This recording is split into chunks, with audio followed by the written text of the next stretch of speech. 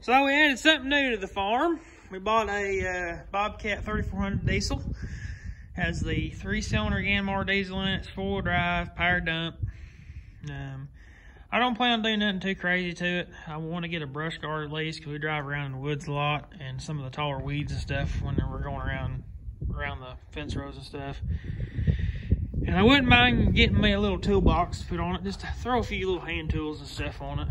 I was really contemplating flatbedding this thing, but the bed's too good and it's power dump, and I'm actually gonna throw them tires in the bed here so I can use the skid steer real fast to move something in here. But got 2,900 hours on it. Doesn't have the original motor in it. They changed the motor. These came with the Yanmars, and it's got a Yanmar in it, but it's got a different motor in it, probably less hours. I don't know what the hour was on it, but it's had some transmission work and stuff done to it. So it seems to drive and run real good. When I first picked it up, it wouldn't start. It was super cold out, so I had to roll it up on the trailer. Brought it home Christmas Eve. I pulled it in the shop, charged the battery up, cleaned the air filter up, and I got it to start right up. So, and it's ran ever since then. So, yeah, can't complain. It's got really good tires on. I mean, really good tires. 4-wheel drive works.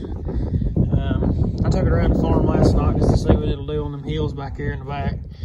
I think, yeah, there's damn near the brand new tire. It's got the little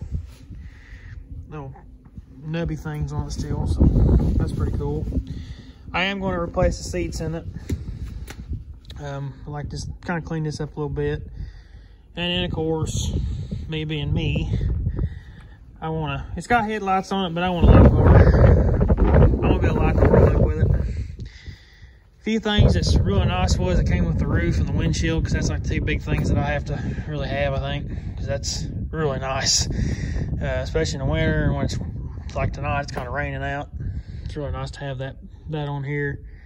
But so I ain't gonna make this video too long. I'll show some video when we probably get a brush guard and stuff for it, and probably show how we're putting all that on, and show what it looks like. And I'm not gonna do nothing too crazy to it in case there's anything mechanical that comes up and needs to be worked on. I just want to have this kind of as another UTV to have around for me for doing the farm stuff with hay and everything next summer. And on some jobs that I'm way back in the woods or something on a fence row and don't want to run the mini all the way out. I've got this to go back and forth and shuttle fuel and tools, whatever I need, you know. So kind of reason why I bought it, just to have another one around. So anyhow, let's comment, subscribe, catch you on the next one. Thank y'all for watching. Stay tuned for more.